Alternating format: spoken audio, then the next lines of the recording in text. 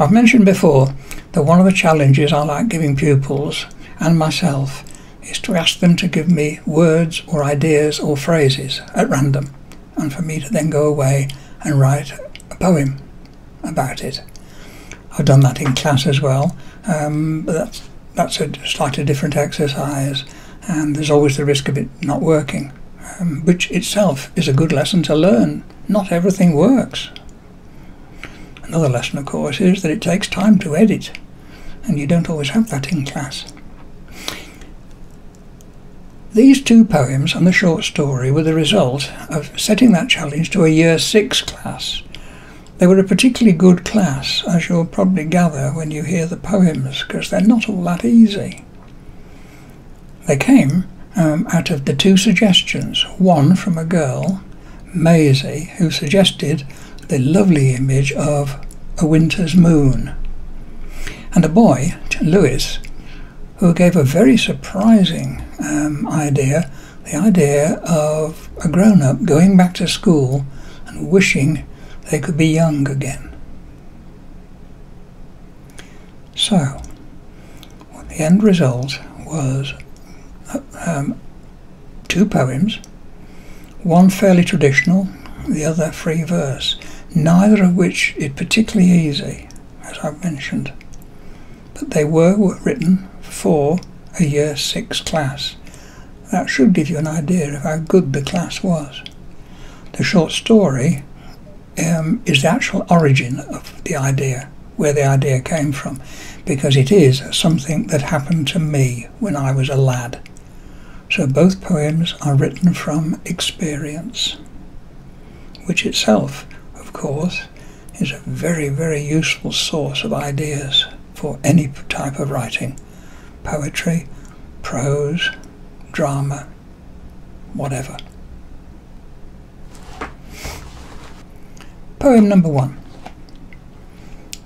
Harsh words hurt at the best of times, but when you're young, they can hurt a lot more. A careless comment and the damage is done, lasting for years, a wound open and sore.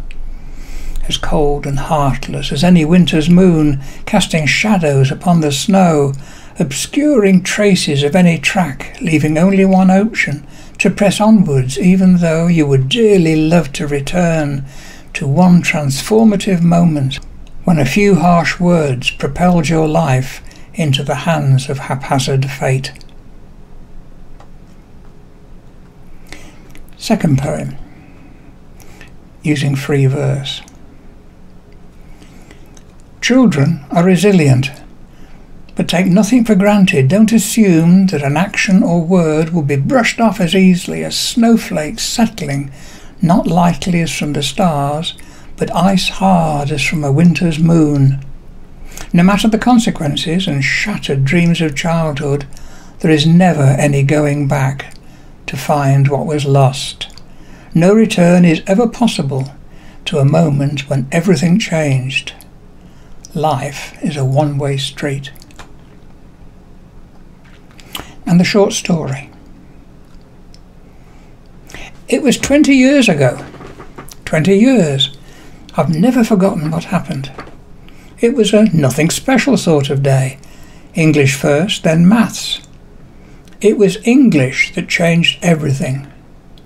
I'd spent my weekend writing the story. I was looking forward to my teacher's comments. I knew I'd done well. He entered the classroom, clutching our essays. This is it, I thought. Sturgis, he bellowed. What were you thinking? How can you have a wall of fog? Without saying anything else, he threw my essay at me. And that was that. He crushed my boyish dreams of being a writer. I was too young to ignore the brutality of his contempt. Yet here I am again on this cold winter's evening, the winter's moonlight glinting on every footstep in the snow. Tomorrow I'll be back, wishing I could relive that day and stand up to my teacher. But tomorrow I can try to make things better for others when I start work here, teaching English.